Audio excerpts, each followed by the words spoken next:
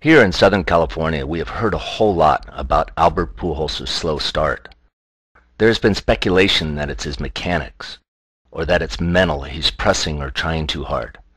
We've even heard that it's due to switching the leagues. But on the screen, I think we have an example here of how a single mechanical flaw can disrupt even the best hitter's swing.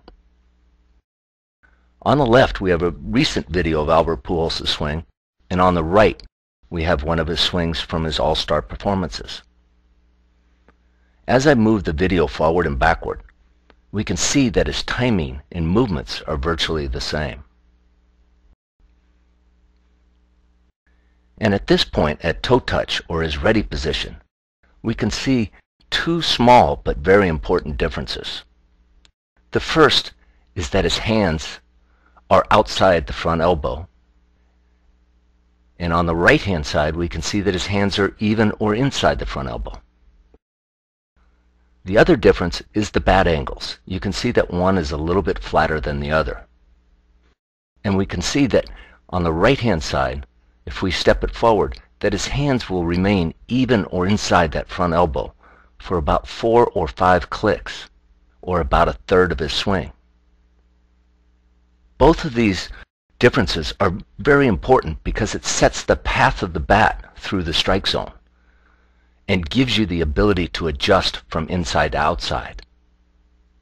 On the clip on the left, you can see that the hands are outside, and it's very difficult for our bodies to adjust from the outside to in, and very easy for us to adjust from the inside to the out. If your hands are outside the front elbow when you start your swing, you can see that there is only one place for that front elbow to go, and that is across the front of the body. And now you can see the hands moving across the plane of the body, and ultimately the bat swings across the plane of the pitch. So Albert has a very small window to hit the ball on the sweet spot of the bat. On the clip on the right, you can see that his hands start inside the front elbow, and they're going to stay there for 1, 2, 3, 4, 5 clicks. This is the real definition of staying inside the ball, because all the way up to this point, he has retained the ability to adjust from the inside to the outside pitch, or anything in this strike zone.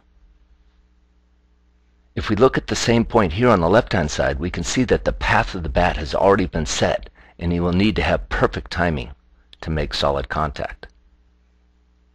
Again, if we go back to the toe touch ready position over here on the right-hand side, we can see that at this point, he can hit just about anything in this box. And if the pitch was inside, he would hold on to these angles in his arms and his bat and continue his swing until he made contact. In this example, though, it's an outside pitch, so we'll see him start to release the angles in his arms and then release the angle in the bat to hit the ball on the sweet spot of the bat. This is a very easy concept to prove to yourself. Put your hands together like you were holding the bat and get into a position where you can start your swing, keeping your hands further out away from your body than your front elbow. Now when you start your swing, pay attention to the path of the front elbow and then the hands, and you will see that the sweet spot will be swinging across the plane of the pitch. But if you keep your hand even or inside your elbow as you start your swing, you will retain the ability to adjust from the inside pitch to the outside pitch. The concept is that once the hands get outside the elbow, you are virtually locked into one speed in one location. If your hands stay even or inside that front elbow for the first third of your swing, you will retain the ability to adjust from that inside pitch to the outside pitch much further into the swing. Albert will figure this out, and it can change overnight because he has done it in the past, and that muscle memory is still there. We all get out of whack from time to time, and that is why video analysis has become such an important part over the last few years. If you'd like to learn more, visit our website at www.rightviewpro.com.